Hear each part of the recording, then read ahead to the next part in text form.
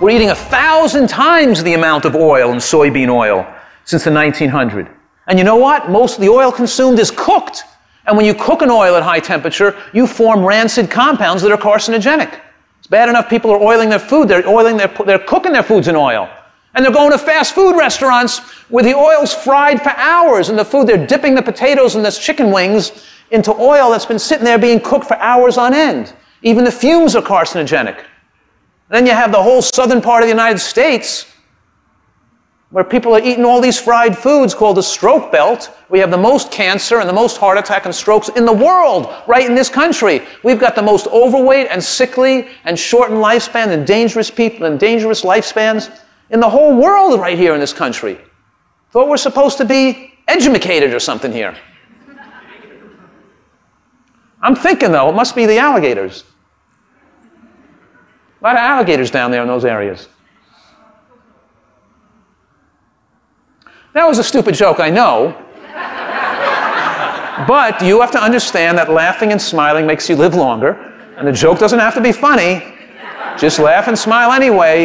It extends your lifespan. Keep that smile on your face. Thank you.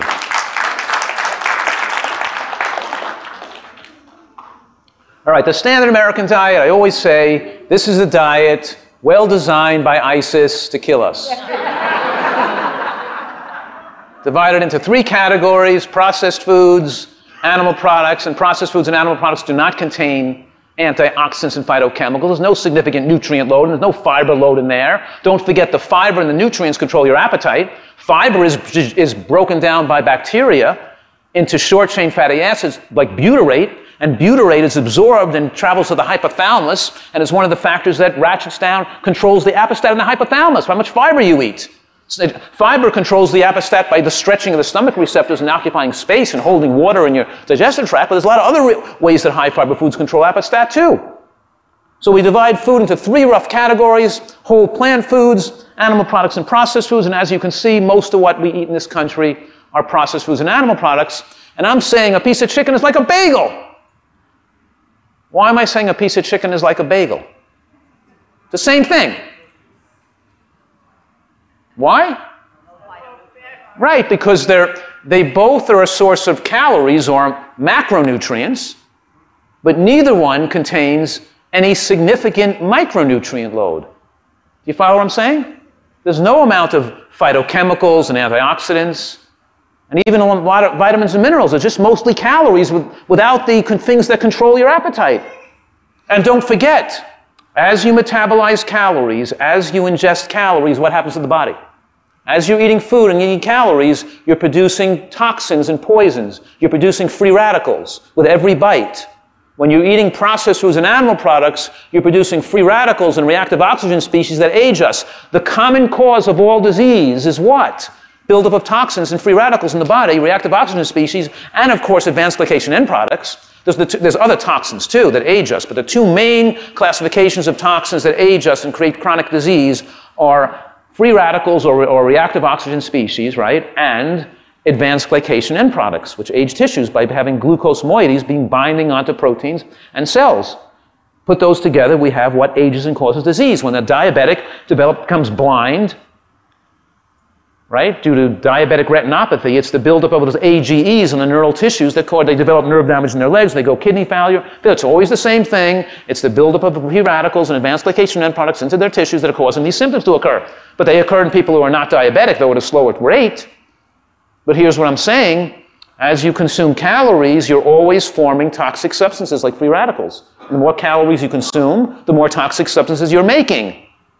But when you eat fruits and vegetables and beans and nuts and seeds and mushrooms, when you eat natural plant foods, those foods are supplying the antioxidants that diffuse and wipe away and take away those free radicals thus formed from the metabolism of those calories. So you don't have a buildup of free radicals. They support, and these nutrients found in plants enable and activate the part of the cellular machinery to remove toxins, to enhance repair, to remove methylation defects broken to your Na, and to remove free radicals. You don't have to be afraid of free radical production or the production of toxins by food because your body has a built-in mechanism to deal with it. You only have to worry about that if you're eating foods that don't supply the nutrients that enable the body to work normally. You following this? A piece of chicken is like a bagel because they generate free radicals, they generate hormones that make you age. The chicken makes you generate too much IGF-1. It's pure protein practically. And all those protein calories with no phytonutrients and fibers rushed into the bloodstream real rapidly makes the excess production of growth-promoting hormones that allow tumors and cancers to replicate. And the bagel also promotes the excessive secretion of insulin because a bagel is the same thing as shooting up marshmallows. The body doesn't differentiate sugar from marshmallows and sugar from white flour or white rice. It's just sugar entering the bloodstream. Whether you have maple syrup or honey, it doesn't matter that there's an insignificant amount of nutrients associated with it. If it's so calorically concentrated with all that sugar flooding the bloodstream, you're producing an excessive amount of insulin, and insulin is atherosclerotogenic. It promotes the production of atherosclerosis, and it produces cellular replication, fat growth, angiogenesis, and permits cancer to develop on your body.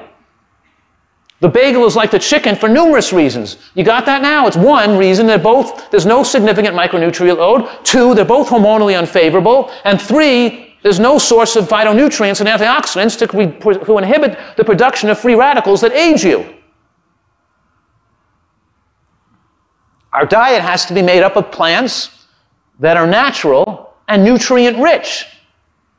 That's the secret to a long life. It's not that complicated. I'm overcomplicating it, right? Because these whole natural foods are naturally low in calories, and they occupy space, and they fill you up. These foods like Brussels sprouts and string beans and artichokes and asparagus and raw vegetables like snow pea pods and carrots and parsnips and kohlrabi and cabbages and fruits like melons and oranges and berries and papaya and of course mushrooms and eggplants and tomatoes and peppers and all these foods have less than 100 calories per pound. You could be living with Tarzan, living with the gorillas. And you're eating the gorilla diet, all green vegetables, and you know what? You're going to become too thin eating the gorilla diet.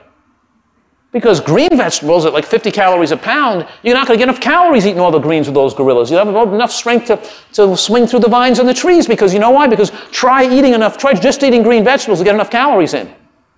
You'd have to eat like a whole wheelbarrow for like 30 pounds of food to get enough calories. It's so low in calories. I tried it once. Couldn't do it. My teeth were getting sore. I couldn't even chew all day long. It's so easy to lose weight. You can't become overweight. You can't even get enough weight on your body. You lose too much weight. Are you kidding me? How simple it is to lose weight just by all these advanced diabetics coming into my facility with a blood sugar of 500. Within a day, their blood sugars are low, eating large amounts of food. Because you're eating foods that are naturally low in nutrients, and they occupy space in the stomach. In order to have gained weight to become overweight, you couldn't have eaten natural foods like that. You have to be eating oil and sweets and sugar and flour and high glycemic carbohydrates and animal products, because you can't fit that many vegetables and fruits into your stomach without you getting full. And then it shuts down the appestat. You only probably get like 400 calories in per meal. You start to get full, and you're not supposed to eat till you're full anyway. Push yourself away from the table, stand up and say, do I feel anything there? Let me ask you a question over here. How's your liver feeling today? How about your kidney? How's your pancreas doing? Fine, okay, good. Here's the thing. You shouldn't know you have a stomach. You shouldn't feel your stomach. You shouldn't be aware of your internal organs. They should always feel the same. You shouldn't eat till you're uncomfortable and know your stomach's distended and uncomfortable. You shouldn't be getting reflux and lying in bed at night and having food you can't roll over on your stomach because the food comes out of your mouth and you're spitting up acid. It's crazy. These humans are nuts. It reminds me of the experiments you do on animals. Like they give the animals cocaine, and the animals, because of the stimulation from the cocaine, they prefer that to food. So they stop eating and they just eat cocaine. They stop taking food, the animal just pecks on the button to get injected with cocaine until they die of starvation. See the same thing with food. Take any animal. Works great with human animals when they're young. Instead of giving them real food like peas and carrots and fruit and nuts, you give them a concentrated calorie like cocaine, like French fries, like white bread or pizza, or sweets or candy, and they automatically take those heavily stimulated, brain-stimulating foods, and they stop eating any natural foods, and they just peck at the cocaine. These human kids, they'll just eat French fries and pizza and candy, and that's it. They've lost any attraction or desire, just like any other animal. They're not any different than any other animal. No animal is going to choose to eat their natural diet over these frankenfoods that are designed to rush the body, flood the body with high levels of nutrients, and cause brain stimulation. So of course you have a kid that won't eat vegetables now and is just looking for brain stimulation. You following this? Brain-stimulating foods destroy... it's funny because my children always could never figure out how parents tried to poison their kids. They never could figure that out. The kid goes out there, stands in the outfield for a few minutes with a glove on his hand, looks around at the bees, walks off the field to a round of applause, and the mother's standing there with a donut hole to give him. It's like, what? You're giving this kid donuts now just because he stood in the outfield with his mitt on?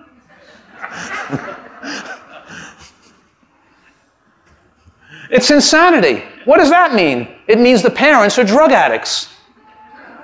That's what it means, because food is a drug.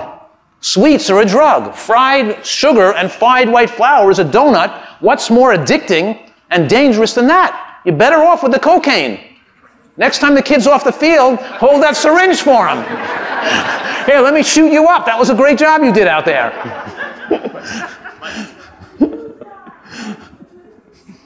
Soccer, they get heroin. Not that funny, but you could have smiled on that one a little more. One of the things I'm saying here, to avoid overeating on high-calorie food, fill up on nutrient-rich food. That's how you suppress your appetite, right? And nutrients turn down the appestat. Nutrients and fiber turn down the appestat, the stretch receptors, but the brain has receptors from nutrients, and we send signals from nutrients up to the brain, especially the hypothalamus, that prevents overeating. So this is all about fast food versus slow food. What's fast food? Fast food, the food you buy in a fast food restaurant or a convenience store? Sure, food that's fast. Food that's fast that can come out of a bag or a bottle. You could drink it down like a soda. You can open up a bag of potato chips. You can rip open that bag of ring-dings or whatever they're called. Ding-dings, ding-dongs, ring-dongs, whatever they're called. You can eat those foods really fast. They're digested fast. They go into the bloodstream fast. They're super heavily flavored with sugar. They're highly palatable. They have no fiber. They're digested very rapidly. They flood the body really rapidly. They grow the brain rapidly. And you want more. Next day, you won't even want to think of what you're doing. While you're driving the car, it just goes automatically. Right away, it just goes to Drunken Donuts or to McCancer or Burger Hut. Pizza King, whatever they're called. Cancer King, I don't know. You see, an example of fast foods, or foods that are digested and absorbed fast with no nutrients in them, are oil and white flour, right? The typical poisons people eat. Poison themselves with white flour products. And then an example of slow foods that instead of entering the bloodstream at like 30 to 50 calories a minute, they enter the bloodstream at 1 or 2 calories a minute, are like beans and nuts. Typical slow foods. Instead of oil, you go to nuts. Instead of white flour, you go to beans. Instead of the fastest foods, you go to the slowest foods. Beans are the slowest carbohydrate because they have the most slowly digestible carbohydrates. And they're the food with the highest amount of fiber and resistant starch. And the word resistant starch means those carbohydrates are resistant to enzymatic degradation, which means they're not even going to be broken down into carbohydrate. Some of the starch in beans get fermented by bacteria into fat. The starch is changed into fat. But the bacteria break down the starch and turn it into fat so far down in the digestive tract towards the distal end of the small intestines and the proximal part of the large intestines, that 90% of those calories turned into fat pass through into the toilet bowl and don't get absorbed. So a certain percent of the calories in beans don't even come inside of you. They pass through you and increasing the stool fat. And more fat in the stool means less fat on you. Because the beans ratcheted down your appestat by those 200 calories, and you felt like not eating those more calories, and they were digested so slowly that it made you not hungry the whole rest of the day, but you never even got all those calories into you. Some of them were stolen away in the toilet. It's naturally caloric restriction. And nuts, the same thing. When you eat nuts and seeds, they bind fat. And they bind fat through those sterols and stanols, pulling fat out into the toilet bowl. So not all the fat calories in nuts and seeds get absorbed. Some of them pass through into the toilet bowl. Yes, you felt like you ate 200 calories. You stopped eating. Your appestat was ratcheted down by 200 calories, but you didn't even get all those 200 calories into you. And because those oil calories or those fat calories were absorbed so slowly, there was no revving up of fat storage hormones. And as nut and seed calories are absorbed so slowly, the body can preferentially burn them for energy instead of storing them as fat. If you have a flood of calories coming in the bloodstream, the body doesn't tolerate all those calories in the bloodstream. It has to store it as fat. All the glucose comes, it has to store it, right? But when they're coming in slowly, the body burns it for energy.